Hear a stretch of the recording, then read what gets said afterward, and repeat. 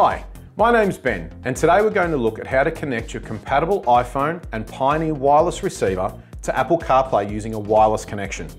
This connection method is compatible with the following Pioneer wireless models: the Pioneer AVIC Z910 DAB navigation receiver, AVIC Z710 DAB navigation receiver, and the AVH Z9150 BT AV receiver.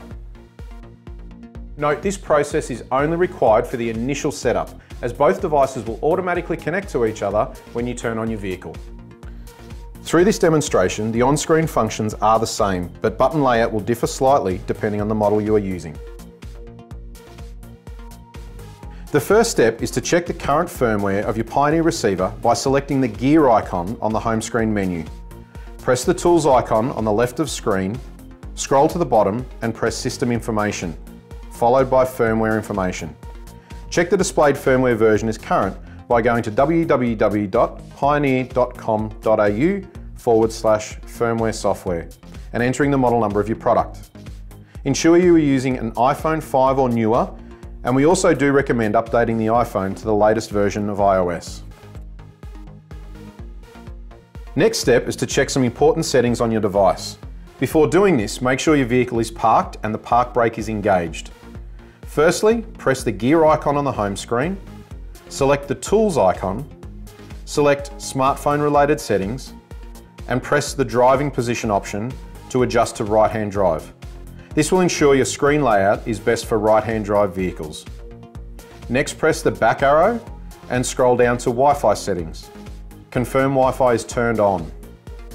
Press the back arrow and select the Bluetooth icon at the bottom of the screen. Check that visibility is turned on.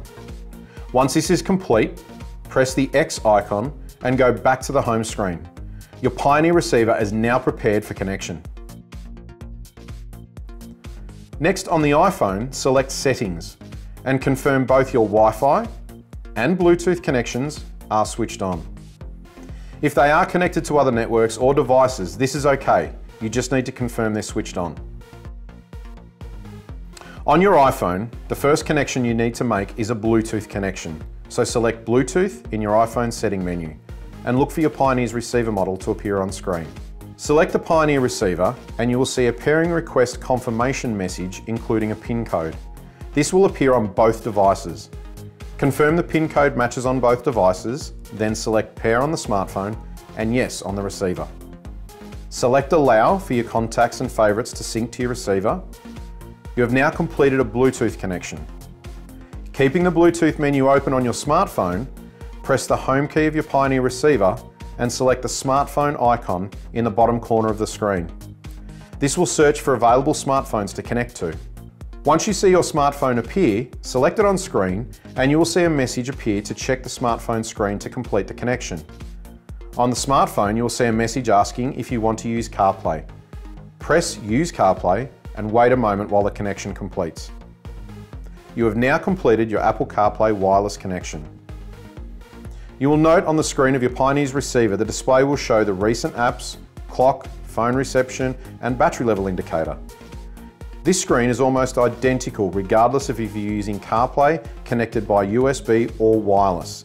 The only difference is you'll see the battery level display included only if you are connected by wireless connection.